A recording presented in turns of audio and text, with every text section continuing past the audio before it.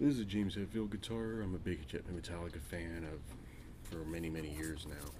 The big thing was let's just get this out of the way at the beginning.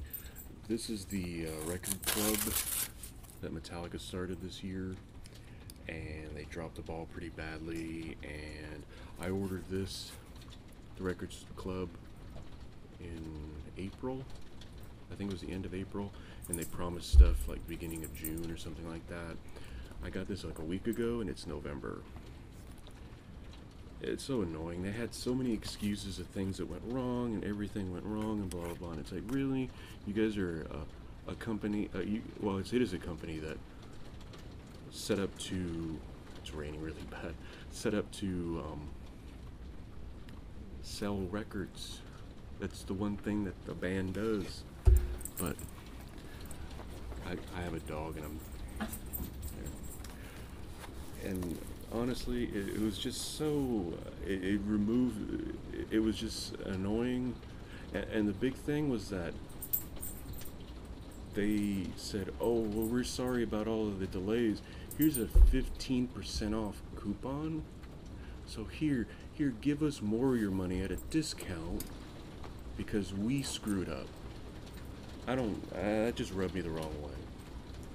It was annoying, but I don't know. So that's out of the way. It's paperwork. Here is the Vinyl Club, Metallica Vinyl Club. Metallica Vinyl Club membership card, and has my name on the back, and that's it. So that's one thing. And then the actual, I don't remember if it was every quarter they're gonna put something out, or this is all like in the vault stuff. So in this case, it's a 7-inch. It's actually numbered. So let's take a look at that. So this is one of the shows with Jason early on. So this is Donington 1987. Let's take a look at the back. See, there's the number. So, For Whom the Bell Tolls, Leper Messiah. 2 songs on all of this hubbub, all this work, it didn't print right, the labels didn't print right, blah blah blah, for a 2-song record. Come on. I don't know. It just rubbed me the wrong way. Maybe I'm just being whatever, but honestly, if you're gonna just, and it's not like it's a giant amount of money, and it's not like $70 isn't going to break me, thankfully. But I mean, there are people that are hardcore Metallica fans and are spending the money. And come on, guys. That's all I have to say about it. Come on, guys. I can show this side. That's the same thing as the record cover on the back. You can redeem the code, so not only do you have it on vinyl, you'll have a digital copy of it. I make sure not to show the code. So I'll download that. You've got this. And then on the inside,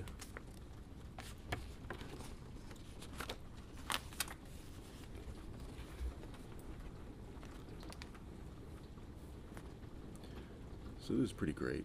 This I don't know what the original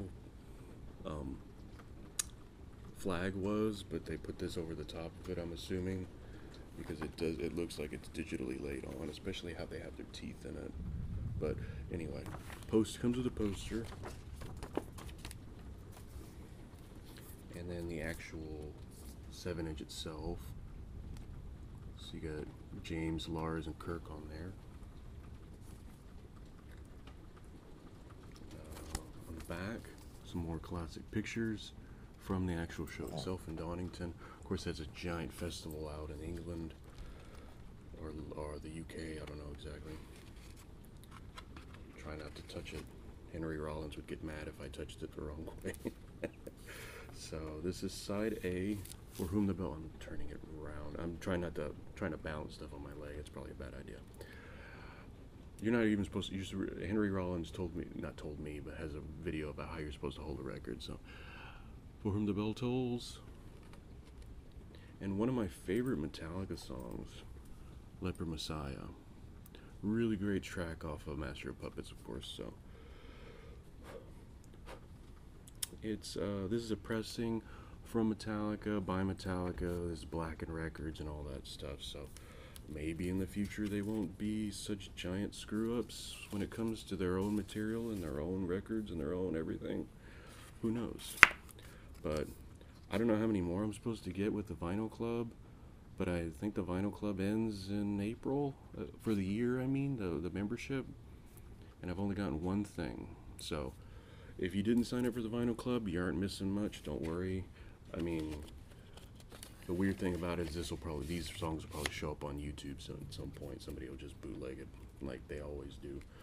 So that's Vinyl Club. The first thing I ever got, maybe the only thing, who knows, from the Vinyl Club. Metallica.